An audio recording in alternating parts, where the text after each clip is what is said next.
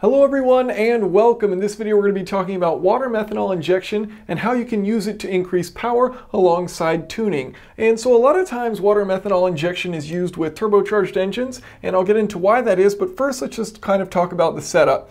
So here we have our engine, we've got our air intake here, so we've got the air coming in through the inlet, through the turbocharger, through an intercooler, through the throttle body, and then into the engine as it passes out of the engine, out of the exhaust portion of the exhaust, and then out the muffler, eventually.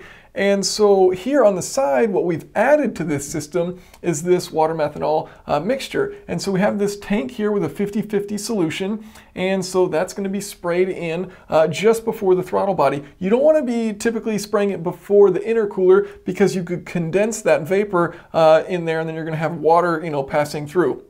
So you want a fine mist of this water and methanol, and that the idea is that it'll, kind of essentially evaporate and vaporize into this system before it goes into the engine. So let's talk about the process that's involved. So first we have our air traveling through the turbocharger and the intercooler. So our air comes in, travels through the intercooler, and then gets to right here. Next we inject our 50-50 water methanol injection into this mix. And so as that's injected in, it's going to evaporate with it. So the mixture changes state from a liquid to a gas. And this requires a lot of energy to do this in order to change from a liquid to a gas. And so in doing that, it absorbs a lot of the heat of the air. You can think of it very similar to, this is why humans sweat. We sweat, we get water on our skin, that water evaporates, and then it cools our skin. Same thing's happening in here. As that air changes, or as that vapor rather changes state, to a water vapor versus a liquid water, it's going to pull out energy and cool that air.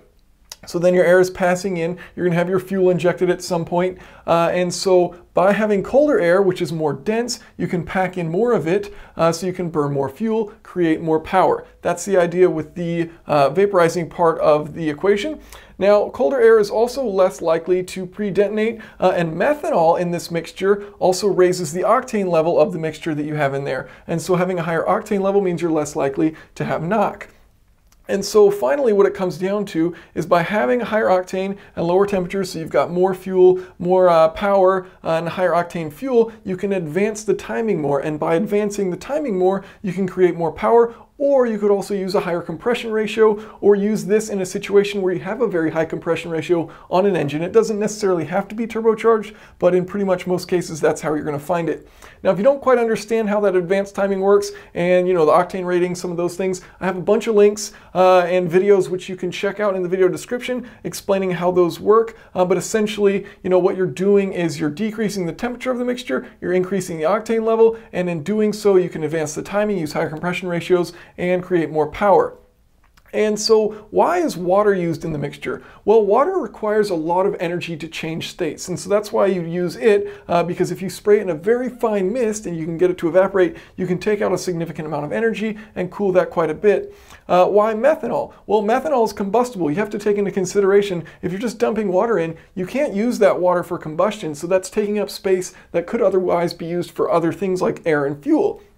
And so by putting in methanol, this is combustible, it aids in providing power, and it also raises the octane level of the mixture, so you can advance the timing, use higher compression ratios, things like that.